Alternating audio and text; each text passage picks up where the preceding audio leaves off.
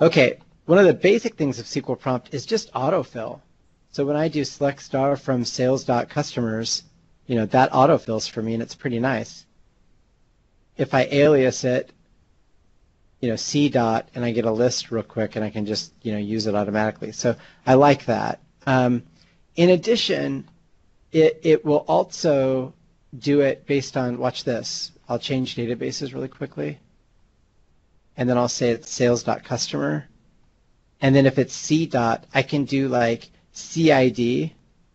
Oh, where is it? Oh, I didn't have the alias. Hang on. C dot CID. It's very similar to in Visual Studio when you're doing it by initials, right? You're doing like that autocomplete by initials. You can do the same thing using SQL Prompt with SQL Server. So you don't have to know how the thing starts.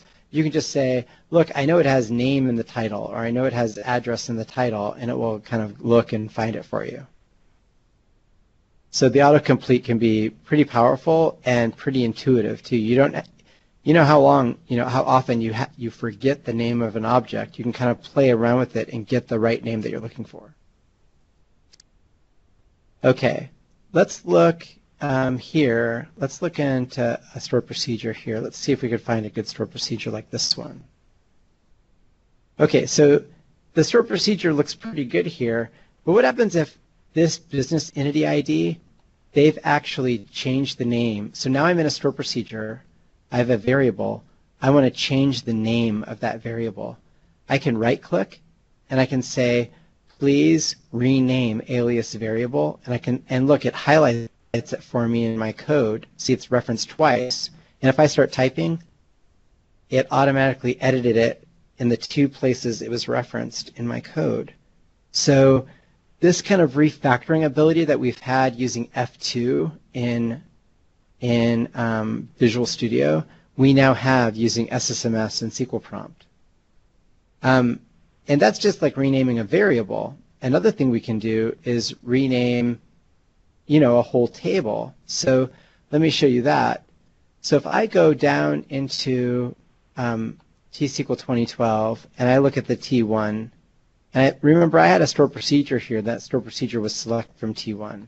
So if I right click and I modify it, you can see that it's referencing the T1 table here, right? So what I can do here is I can take that T1 table and I can right click on it and I can do something called a smart rename. And I can say make the T1 table be table 1 and click next. And it says, okay, we're going to rename this thing, but there's a stored procedure also using it. So when I click view script, you can see how it's renaming the table T1 to table 1, but it's also altering this stored procedure and it's changing it to select star from table 1 also.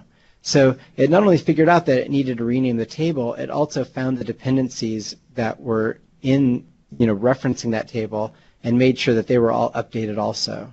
So that smart rename, it's super useful, very useful. Okay. In addition, something that SQL Prompt can do is it can do what we call a quick peek.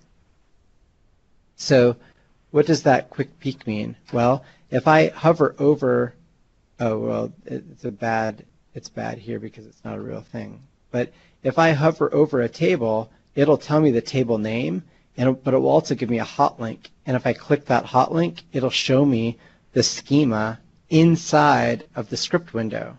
So I don't have to go find that in Object Explorer.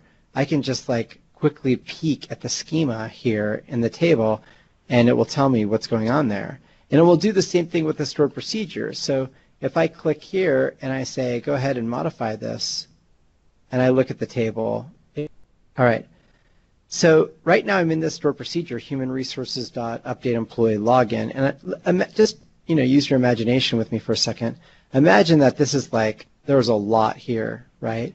And I don't want it all in one procedure. So what I do is I click here, and I can just refactor this to a separate procedure. And the way I do that is Control BE. So that's encapsulate as new stored procedure. So if I click Control BE, I can say, what do you want this to be? I can just say, Ike's new proc or something. That's a terrible name, but you get the idea. I click next, I click view script, and now that's Ike's new proc, but what it did to the old window is it called Ike's new proc in the old window, and it passed in all the parameters to the new procedure, right? So now I've got two procedures here, and it saw the dependencies, and it passed those dependencies in as parameters, just like you'd expect Visual Studio to do. Now, in addition to that, let's go ahead and create this one, and I create it, right? And let's see if it worked. It did. And let's go ahead and edit this one, and I execute that, and it goes ahead and it works, right? Now what I can do is if I right-click on Ike's new proc, I can script. Look at this. This is cool, right? I see a procedure called in here. I don't know what it does. I can right-click, and I can say script object as alter, or F12. Do you remember in Visual Studio, when I want to go to definition, that's also F12. So you can see that SQL Prompt is using a lot of the keystrokes that we use in other languages here so that the developers who are comfortable in Visual Studio can operate here. So if I hit F12 or I script object as alter, it brings up a new window. Sometimes this might not work because it's brand new. Let's try doing it on this log error. Right-click, script object as alter, and there it is in the new. Yeah, it's just the cache hadn't been refreshed yet. But you can see how cool that is, that it just allows me to navigate to other places in the code really, really easily. Like here's another one. And the other thing that it does is I can do F12, but I can also do the peak definition that I did with the table before, and I can just click it, and I can just glance at what that procedure is doing down here. If I want to see, maybe I don't need to go into it. I just want a quick peek at what that procedure is doing. And that allows me to do that. Okay. In addition, let's say that I've written a bunch of code. So I've got a bunch of windows open here. Let me just close. Okay, I'm just going to do insert here. Into, okay. And then I'm going to do Control KY. And notice that it uppercases the keyword. So there's really no reason to use your Shift key when you're writing code anymore, because Control KY will correct casing for you. But look at this. A lot of people don't like uppercase here for their data types. They like uppercase for the DDL. They like uppercase for DML keywords. But for data types, they like lowercase. So what you can do is in SQL Prompt options, you can say, let's see, where is it? It's right in front of me. Case. And then you can say, for data types, lowercase the data types, and click OK. Now when I Control KY, it makes the data types lowercase and keeps everything else uppercase automatically. So that's pretty useful too. Okay, let's go back to one of these long store procedures that I had before. So this one. Let's modify this one. Okay, this is a long store procedure, and you can see there are a lot of statements here. Now, you guys know, at least I'm sure you know, or I'm pretty sure you know, that you guys have selected execution where you have to highlight and then you hit F5 and then it will execute that thing for you, right? You guys have that, right? And that works fine. We can do here too, execute, and then I don't have parameters here, but you guys get the idea. How about this one? This one would work. Where's the that at language? Get rid of that at language for this just so I can show you this. So you highlight and then you execute, but sometimes it's really long to do that. You have to scroll and mess it up, and selected execution is kind of a pain. In SQL Prompt, you can just have your cursor anywhere on the statement, and rather than hitting F5, you hit Shift F5, and it executes just the statement under your cursor. So Shift F5, it executes the entire statement under your cursor. So that feature of selected execution where you don't have to highlight everything first will save you a lot of time. You'll get addicted to that feature. So again, it's Shift F5 to do that.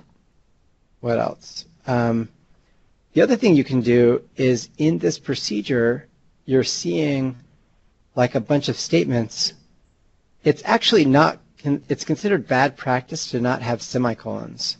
And look at these begin ends look ugly too.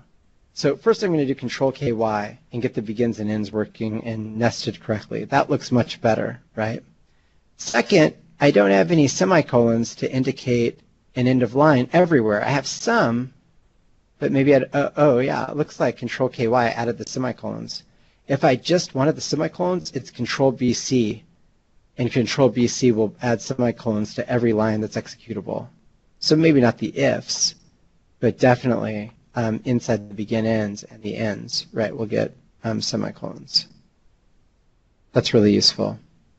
Another thing you get in SQL Prompt that doesn't come default by SSMS is if I highlight begin, I don't know if you can tell this on your screen, but that end automatically highlighted for me. So if I click end here or begin here, the end, same on the other direction too. I click end here, the matching begin highlighted for me. So it does begin end highlighting. I kind of wish it did if else highlighting. It doesn't do that right now, but I think that would be super cool too. Okay. I think that's the main, those are the main things that I kind of wanted to show you about SQL Prompt. SQL Prompt is super powerful, so there are a lot of features here, and I think I showed you most of the ones. Remove square brackets can be useful. Like if you go to a table definition and you say, you know, right click, select top 1,000 rows, and they put square brackets everywhere, and we don't want to deal with those square brackets, you can just say, hey, remove, it's Control B, remove them all, and it gets rid of all the square brackets so we can begin editing and not have to like wrestle with those things. Yeah, you bet, Rob. Yep, good. Yeah, you bet, Rob. All right. So that's remove square brackets. Anyway, find unused variables and parameters is good. Remember that SQL Server is late bound, which means you can add procedures without the underlying tables actually having been created. And those procedures will actually hurt you if they're ever executed in production and the objects underneath them aren't there. So you can find unused variables and parameters. You can also find invalid objects. Both those features will show you components of your database that are dead, that won't run. So that might be very useful to play with. Any other questions before we go on? I think it's just Alan, Ian, and me. Did we have people drop out?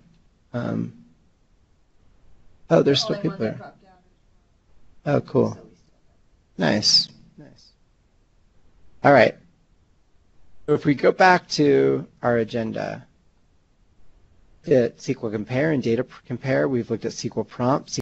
So we're changing topics where before I was teaching you small little productivity tools that you could use to be better SQL developers.